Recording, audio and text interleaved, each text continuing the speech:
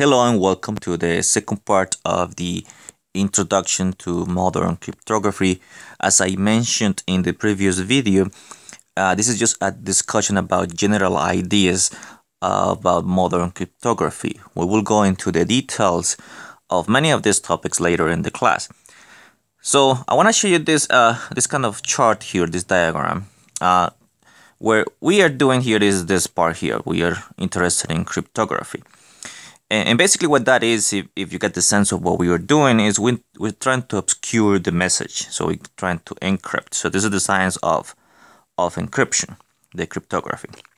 And there are several parts that I will discuss a little bit later. Now, the other part of, which is the big picture here, is cryptology.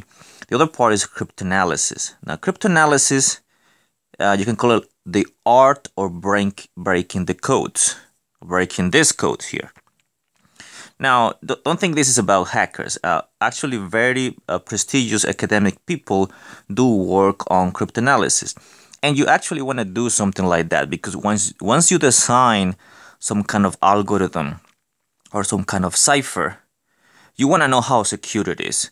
And the only way you can know how secure it is if you do a cryptanalysis on it, or if you ask somebody, please try to break this algorithm. So, and that's important because you want to make sure that the algorithm is secure. So this cryptanalysis is a very important part of cryptology. But of course, this course is only on this one, on cryptography. So to secure the message, to encrypt messages or data, like I mentioned in the previous video. So we're going to encrypt data. Now, there are three parts of cryptography.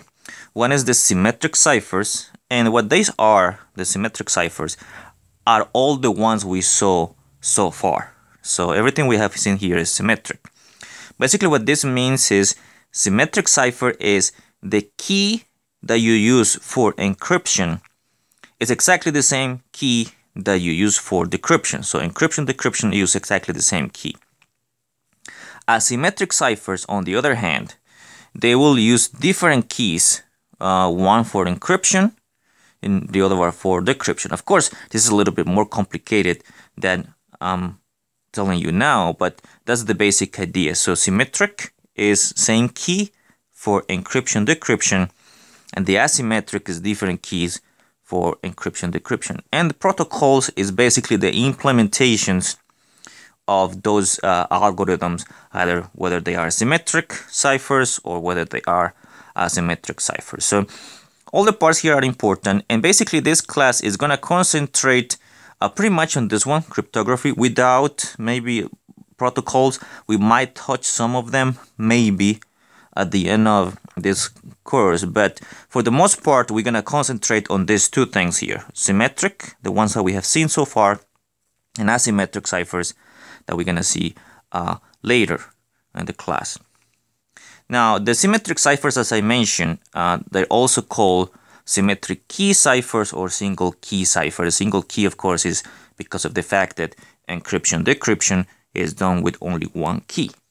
So you have only one key for encryption and decryption. So before I go into the next picture, what I want to do is I want to talk about some definitions. So I'm going to denote by X my plain text. So it's my plain text. Y will be my ciphertext. And K will be my key, which is only one key because we're talking about symmetric ciphers. So as I mentioned there, symmetric ciphers use the same key for encryption and decryption. So let me be more specific about that. So I'm going to show you a picture here. This is an enhanced picture of what we have seen so far. So remember what we had the situation here is we have Alice and Bob. They want to communicate. And there is a person here, Eve, who is always listening to the channel. So what does Alice do? Alice wants to send some message or some data to Bob. And we call that X. So let's assume in this case that X now is some number, because we're saying everything going to be here is encrypted numbers. Now, this box that you see here is the encryption algorithm. So how are you going to encrypt? Now, to encrypt the data, Alice has to know what is the algorithm. And in the case, for example, of the Caesar cipher, I'm going to use a Caesar cipher, or I'm going to use a substitution cipher, or I'm going to use it transposition cipher, whatever you want, and she has to put in the key to encrypt it. So she has to lock the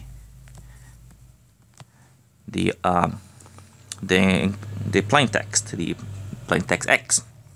So this is gonna be the key. Now, one of the big parts of this is that Bob also has the key, the same key K. So that's the symmetric algorithm. So think about it this way. This is a lock, and you have like a normal key. You put the key in it, you lock it. How do you unlock it? You use exactly the same key. You unlock it with exactly the same key. You just do the other direction. So that's basically what is happening here. When you have the Caesar cipher, and the key here represents a shift of, for example, 3 units, then here you reverse it is a shift of -3. So Bob is gonna use the same key. So let's go through here. So Alice has the plain text. She takes it into the algorithm with the key. The algorithm here, which is this black box, which could represent Caesar cipher, permutation cipher, whatever, is gonna spill out the cipher text, which we call it Y. That's gonna go through the insecure channel. Of course, Eve is gonna get that message because she's listening, and this message goes to Bob. But before it goes into Bob, Bob has to fit it into this box, which is the algorithm. He also needs the key there, so he needs to put the key here. The key, let me use the color here. The key K to decrypt the algorithm, which is usually in the Caesar cipher would be shift of 3, shift of -3. So that's the symmetric algorithm. Now, in all symmetric algorithm, the idea is gonna be like this. I have exactly the same key that Alice and Bob share, and this is the situation. Now, this box here might be some other algorithm. Okay, so not exactly the one, maybe text-based algorithm, number-based algorithm. Some of them we're gonna see later, and the algorithm here for decryption. So that's the symmetric cipher. Symmetric cipher is using the same key for both encryption and decryption. All right. Now, one part here of this, let me go scroll up all the way here. It was cryptanalysis, which I mentioned is very important, because what you want to do is you want to make sure that that algorithm that you use either for encryption or decryption is secure. So you want that to be tested, to test whether that's secure or not. And so you need some cryptanalysis there. So someone who's going to try to break it, if they succeed, then you should probably forget about that algorithm. And if they don't, then that probably indicates that you're okay. Now, not entirely. Maybe you have to put it to many tests so you can make sure that that is secure so far. Okay. Now, cryptanalysis is a big part of cryptology, and it's the art of cracking messages or deciphering messages. So, in cryptanalysis, there are it's divided into several things. One is classical cryptanalysis, which is this is what we actually saw. We saw some mathematical analysis that we did with the substitution cipher. Remember, we did some frequency analysis there to know what the plain text was. Or we do a brute force attack, which basically means you're gonna try all the keys. So this is the classical cryptanalysis. Either you use some property that you know about the algorithm, and using that property you break it, or you recuperate the plain text, or you either do a brute force attack, meaning you're gonna try all the keys, and then again you're gonna get back the plain text. Now, there's another part of cryptanalysis that is called implementation attacks. This basically what it is you're gonna talk about hardware here, not software, and I'll explain this a little bit later. And of course, social engineer, right? So let's go into the details a little bit more. So the classical cryptanalysis, as I mentioned here, you can either recover the plain text X from the ciphertext, or you can recover the key from the ciphertext Y. So there's two possibilities. So the mathematical analysis, as I mentioned, is going to exploit the mathematical properties of the algorithm. So for example, the one we did with the substitution cipher explode the fact that there are some frequency in the letters in that message, or the 2-letter words, 3-letter words, and so on. So we exploited that property, which is, we can call it mathematical property of the algorithm, to get back the plain text. Or we can do a brute force attack, which is just test all possible keys. That's what you do with, for example, the rail cipher, because the key space is so small, you have very small number of keys. So it's very possible to get to do a brute force attack, similar with the Caesar cipher that has a small number of keys.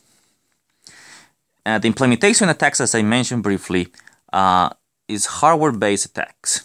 So you're gonna develop some hardware to break or to recuperate the plain text.